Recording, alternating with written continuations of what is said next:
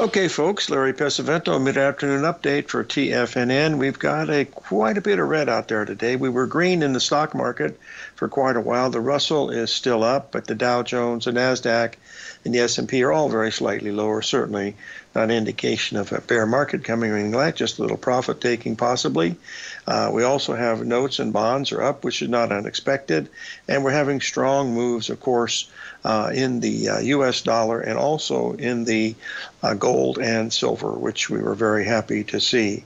Also, crude oil has made a new all-time high up here at 81.71.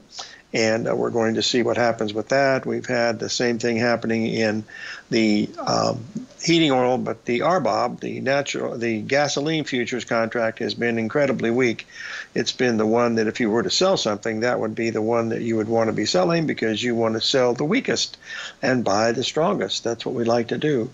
I wish today were Wednesday because we would have had a heck of a day because we were very bullish gold and very bullish the Treasury bonds and Treasury notes today, and I'll cover that when we get back from our break here. By the way, folks, tomorrow try to listen in if you can because we're having Jim Bartolioni of Bart's Charts.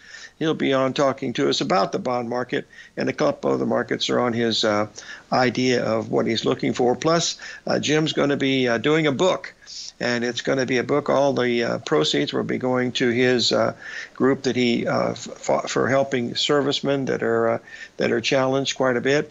And those guys get together and they take care of their own. And so he's going to be donating the money to the book towards that. It'll be a PDF book, so it'll be real easy to get and read. It's going to be a biblical account of all of his charts and his journeys through the market. So I think it'll be a lot of fun to see what he's going to be doing here. So stay tuned tomorrow for Jim Bartolioni, always a good guest. Wednesday, we're going to be our one-day trading show between 9 and 2 o'clock. And we'll be trading all day, 5 hours of the fastest 5 hours in all of trading. And then on Wednesday, I believe oh dear, who do we have on Wednesday? No, Wednesday is the day. Tuesday, nothing tomorrow. Bart tomorrow, Wednesday, the trading day. And on Wednesday, I believe we have Stan Harley. 877-927-6648. Stay tuned, boys and girls.